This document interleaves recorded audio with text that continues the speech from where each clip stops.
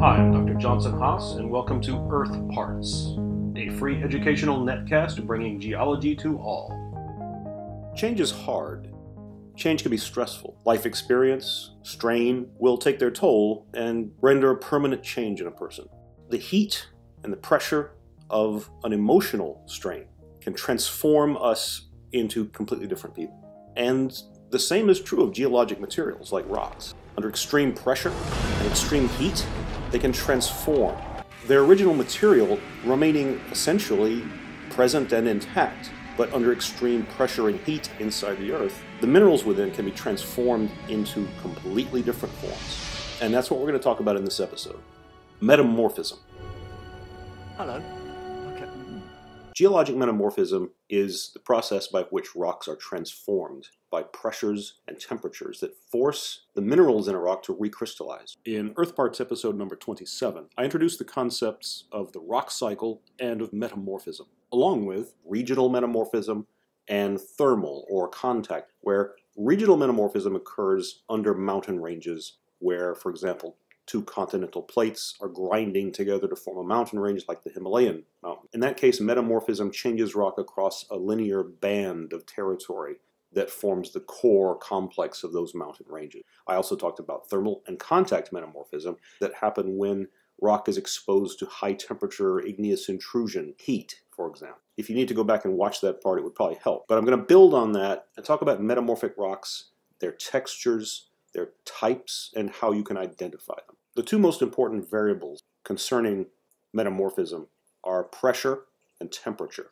As rock is buried geologically, it will get hotter and be under more confining pressure. If you go down about 8 kilometers or about 5 miles in the crust, for example, beneath your feet, the temperatures are up around 150 to 200 Celsius, and the confining pressures are in thousands of atmospheres, or what we call kilobars. As rock is further buried in the crust, it goes to higher temperatures and higher pressures, and so metamorphism isn't one set of things that happen to a rock. It's the result of a wide range of pressure and temperature conditions that a rock can undergo before it is then later uplifted and we find it. So metamorphism can be graded as low-grade, medium to high-grade metamorphism, and roughly as you go at higher grades of metamorphism, you're going to higher pressures and temperatures that the rock was subjected to, completely recrystallizing and regrowing the minerals within. Another source of pressure can be differential stress. That is, during a mountain building event when two continents are crushed together, the driving pressure might be very directional as a result of those two plates directly colliding, but the depth may not be that great. So pressures within the core of a building mountain range are much higher than they would be simply at that depth otherwise. Differential stress can force the minerals that are growing in a metamorphic rock during metamorphism, can force them to grow in particular directions, such as perpendicular to the direction of crushing force directionally applied to rock during a tectonic event. Recrystallization of minerals during metamorphism is also assisted by the presence of fluids that are often in the rock. When sedimentary rock is buried, it can still contain a fair bit of water. Other rocks can contain water as well, or hydrated minerals. So as they get buried during metamorphism, that water is driven out of the rock.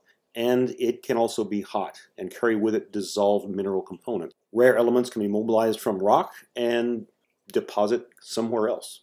Quartz veins in a rock, gold seams, deposits of gem-quality crystal. These are usually the result of fluids moving in a rock during metamorphism, and then as they may move out of the region of high pressure or high temperature, they crystallize out and leave spectacular deposits behind. Because confinement pressure and differential stress can force metamorphosing rock to essentially flatten and force the mineral grains to grow perpendicular to the direction of the stress. Progressively higher grades of metamorphic rock tend to show what we call foliation. Foliation is a term applied only to metamorphic rock. It's because metamorphic rocks show layering that may not be layering. When you look at a sedimentary rock, you're looking at the layers of sediment that built up over time and were compacted down during normal rock forming burial. Later, if the rock becomes buried further and goes through metamorphism, it can be flattened still, and you can see the banding in the rock as a fossil, if you will, of the original sedimentary layering. But rock that goes to extremely high grades of metamorphism can be unrecognizable as what it even started out as a parent rock. And so the layering, extremely high grade of metamorphism, may simply be due to differential stress forcing the rock to layer out as it flattens. And so we use the different term. And we can divide up metamorphic rocks in terms of identification into foliated and non-foliated rocks, which helps us to understand what they are in hand sample or in the field. Let's talk about the most common types of metamorphic rocks you're likely to encounter. We're going to start with something that's not metamorphosed. I want to start with shale. Shale is a sedimentary rock, but it is often the parent rock of a lot of metamorphic rocks, simply because it's a common form of sedimentary rock to begin with. When it's buried, it'll get metamorphosed. Under progressively higher temperatures and pressures, you can convert shale into a rock type that we call slate. Slate is different from shale because it's been through metamorphism, but they look very similar in hand sample. Shale tends to form in flat-lying layers, thin plates. It's a very fine-grained sedimentary material. If you take that and crush it under pressure for a long time at high temperatures, we're talking probably a couple of hundred Celsius and maybe 2 or 3 kilobars, plus or minus. But under those conditions, you will drive out the water, you'll force the grains together, all the thin mica grains are going to line up and they're going to lock right to each other, and you're going to form a rock that looks like shale, but it's a lot tougher. It tends to break along planes, just like shale would, but it doesn't crumble very easily. It's a harder rock. It's slate, and because it breaks into plates and it's fairly easy to cut into different shapes that are flat, it's been used for roofing shingles for centuries. It's good for that, and the shingles made of rock tend to last for a while. If you take slate and metamorphose it further, going up to a medium grade of metamorphism, you can change the rock into what we call a phyllite, which is essentially similar to a slate, but with a lot more obvious mica in it. The mica tends to be very reflective in hand sample, and phyllite tends to be very mica rich because at that grade of metamorphism, a lot of the clay minerals that were in the sedimentary rock to begin with are recrystallizing into other minerals. The metamorphic grade of phyllite, mica tends to be a dominant product of that recrystallization process, starting with clays, turning into muscovite, chlorite, mica. Higher grade than phyllite is schist. A schist is what you get when you take something like a shale, metamorphose it through to slate, and then further to higher pressures and temperatures where even the slaty layers recrystallize together more strongly. And so schist will cleave in platy directions, but typically it won't break into thin plates very much. It's tougher than that. It also will often show kind of a wavy pattern imposed by pressure. At the metamorphic grade of schist, you have a heavily transformed rock. The original material is still mostly there, but it's now in different minerals. And you can see some spectacular minerals at this sort of medium grade of metamorphism. Garnets, a lot of minerals that we think of as gem quality, take some fairly high grades of metamorphism to grow. At the highest grade of metamorphism for something like this rock type that we started as a shale, going through slate, phyllite, schist, and then finally you get to gneiss.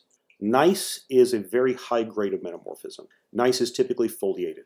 It's strongly foliated, but that may not be the original layers. It may simply be because of differential stress. Gneiss tends to be hard, difficult to break because it's so dense and made of such finely intergrown crystals. Gneiss tends to have the appearance of being banded in black and white, where the whitish layers are more quartz rich and the black layers are typically biotite and mica.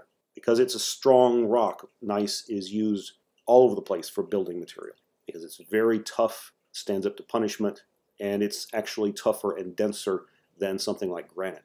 At the highest grades of metamorphism, just on the cusp of becoming igneous rock, you find Magma Tights. Magma Tights are essentially a very high-grade form of gneiss, which at one point reached temperatures where some of the minerals were beginning to melt, but they never went anywhere, never moved. There wasn't enough melt to collect together to flow out of the rock, and so it simply recrystallizes back to solid as temperature goes back down.